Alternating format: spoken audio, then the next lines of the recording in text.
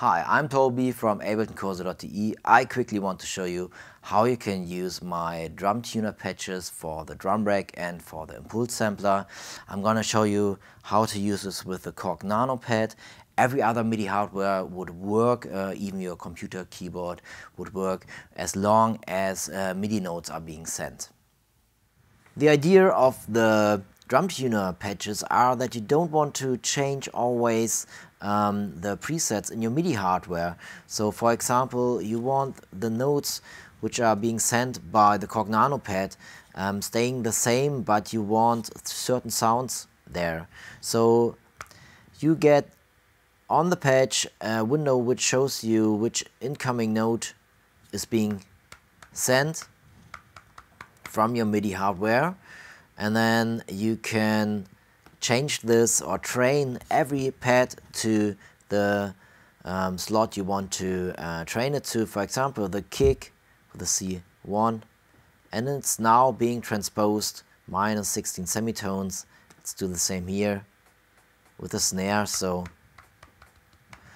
that's quick and easy. You can reset all the things. So now no sounds are being played now, so there's no transpose action being on, and you can press a through button as well, so all the MIDI which is being sent will get through now and not being transposed even you have something on. Okay, so the same is it with the drum tuner Impulse, which is a bit different because the impulse slots aren't that flexible like in a drum rack. So you have C3, D3, E3 and so on, only the white bars or only the C major scale. So same here, if you want to set something here, obviously you have to arm your track.